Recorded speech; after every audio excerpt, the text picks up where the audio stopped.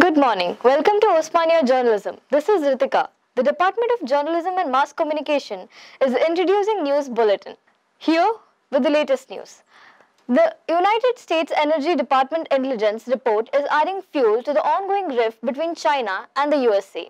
Two trains slamming into each other in Greece claimed approximately 36 lives. Nigeria gets its new president, Bola Tinubu. India maintained its vertex position in internet shutdowns for the fifth year in a row in 2022. Turkey may go into national elections on May 14. The G20 meeting at Azol will commence today. Rajasthan State Cabinet approved Control of Organized Crime Bill 2023. Three northeastern states. Counting for votes starts at 8 p.m. India gives green light to the largest ever hydropower project of 31,876 crores in Arunachal Pradesh near China border. Commercial LPG cylinder prices hiked by 35 rupees. Domestic cylinder prices have been increased by 50 rupees. Three new gold mines have been found in Odisha. Osmania University Human Capital for Development Center has successfully conducted 2 workshops on digital journalism and digital toxicity.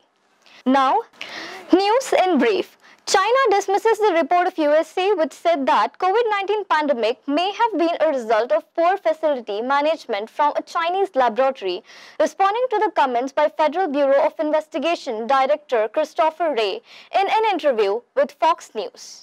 Chinese Foreign Ministry spokeswoman Mao Ning said that the involvement of the US intelligence community was evidence enough of the politicization of origin tracing.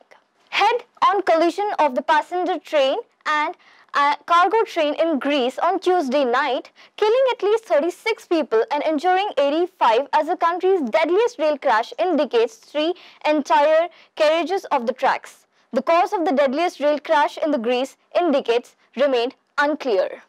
The Electoral Commission has declared ruling party candidate Bola Tinubu winner of the Nigeria's presidential election.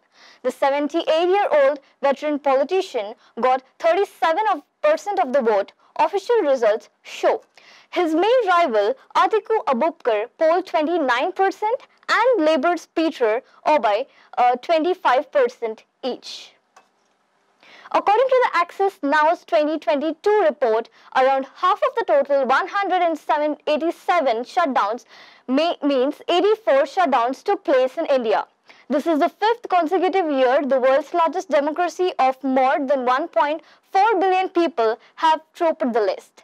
Digital rights advocacy group Access Now's 2022 report, which covers total blackouts, the suspension of the particular phone networks or social media apps, and the slowing down of the internet connections, was compiled technical evaluations, news articles and personal testimony.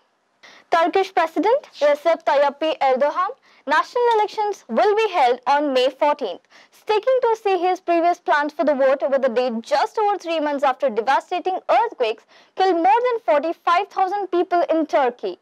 There has been conflicting signs over the likely timing of the presidential and parliamentary elections since last month's earthquakes, with some suggesting they could be postponed until later in the year or could be held as scheduled on June 18. Mizoram capital Aizawl is going to host a G20 meeting at Mizoram University campus. Many participants and delegates across the globe arrived to attend the meeting, with which commenced at 11:30 a.m. and continue till Saturday. Rajasthan Control of Organized Crime Bill 2023, a bill proposing austere actions against organized crime that include a minimum of 5-year jail term for sheltering gang members, death penalty or life imprisonment and a fine of 1 lakh rupees on the death of the victim, was approved by the Rajasthan State Cabinet on Wednesday.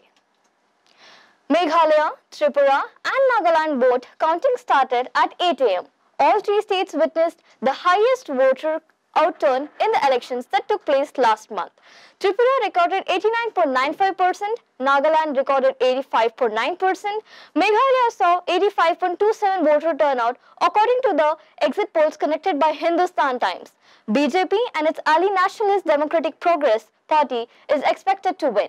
National People's Party is expected to win in Meghalaya. The Tripura is expected to witness BJP coming into power again. 2,880 megawatt dam is located in Dibang River. The central government has approved an estimated investment of 319 billion rupees for the project.